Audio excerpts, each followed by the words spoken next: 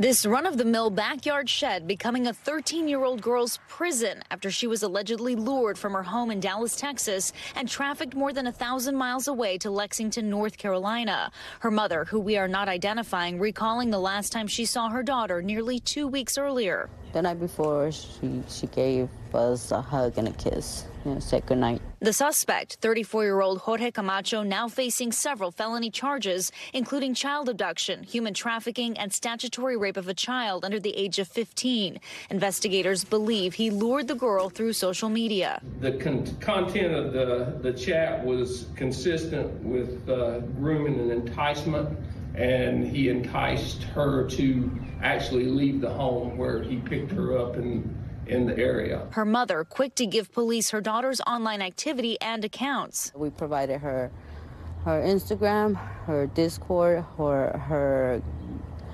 account, the game that she was using. This is why it's absolutely imperative that families have usernames and passwords for social media accounts, because the mother there was able to show law enforcement that she in fact had been communicating with somebody, and that person had actually lured her out of the home. Rania Mencarios, author of The Online World, What You Think You Know and What You Don't, warning that online predators are constantly at work. The FBI has released a number. They said that at any given day, there's anywhere from 500,000 to 750,000 predators online looking to target at least 10 children. That's at any given day. She says predators are mostly after content from children, but abductions like this can happen. Investigators in Texas say traffic cameras captured Camacho's vehicle near the teenager's home. They tracked it down to North Carolina, eventually discovering the girl locked away in this shed and arresting Camacho. Camacho's attorney declining to comment on the allegations, but adding, quote,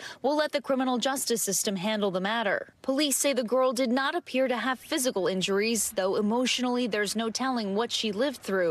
Tonight, she is back home in Texas. Very happy, thankful, glad, big hugs, tears. But law enforcement with a grim warning for other families. I'm very thankful. I thank God that we were able to find this young girl.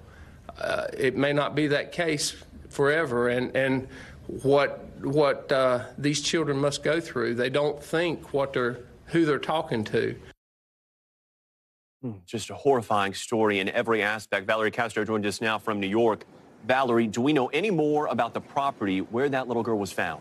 Morgan, we've now learned the suspect was actually living inside the shed where the girl had been locked up. The owner of the property says he'd been living there for the last couple of years. He's a friend of the family, though she never imagined he'd try to keep someone captive there.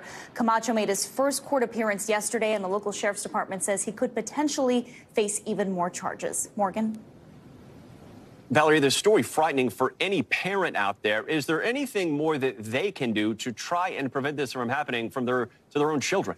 So our expert says telling your kids not to talk to strangers online might not be all that effective. She says predators spend time studying children that they're targeting and eventually might be able to create a relationship and even establish communication so that it no longer feels like stranger danger. She says parents should routinely ask children not just about their school day and friends in real life, but also ask questions about what they're seeing and doing online and who they're talking to.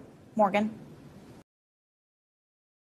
Thanks for watching our YouTube channel. Follow today's top stories and breaking news by downloading the NBC News app.